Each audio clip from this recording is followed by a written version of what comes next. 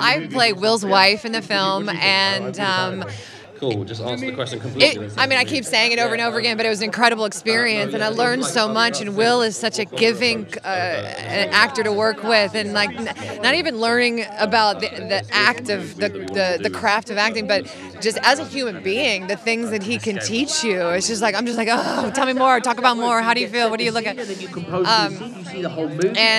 David is the most phenomenal director I've ever worked with. The things that he does with actors it's so conscious and so premeditated, and it just floors you. You know, I'm in there doing my own work, and then he just comes in the rooms in your mind, and he's like, hey, what's up? I'm doing stuff. I'm like, you can't be in here.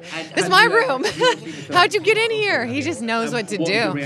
So both were, sorry, I'm like trying to hear myself talk and like outside. But incredible experience. We've seen a lot of fantasy stories before. What is unique, you think, about this story?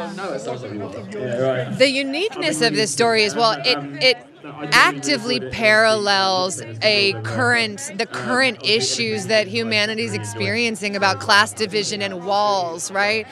And I think what's beautiful about this film is it shows factions of different people, the haves, the have-nots, the people in the middle, and how they're relating to each other, and also the walls that they're building to keep each other from their dreams, from love, from themselves. And it's for humanity at this moment in time, I think it's what we need to learn to be able to move into the next realm of evolution. Not lightly put.